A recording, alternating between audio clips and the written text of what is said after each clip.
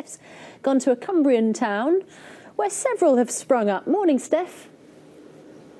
Good morning to you both. Morning, everybody. Yes, this has been dubbed a social enterprise town because there's lots of businesses here which are about benefiting the community, not just about making money. So they reinvest the profits. You can see behind me some of the lads who were working this morning on doing a broadband project here. There's all kinds of different businesses, 19 of them which are dubbed social enterprise businesses. So we've got gyms, we've got just up the road a post office, there's a baker's, and this is not the only area where you see a lot of social enterprise. There's around 70,000 of them in the UK now, and they employ around 1 million people and contribute £18.5 billion to the UK economy. So a bit later on, I'm going to be talking to some of the people involved in this area. But first, let's get the news, travel and weather where you are.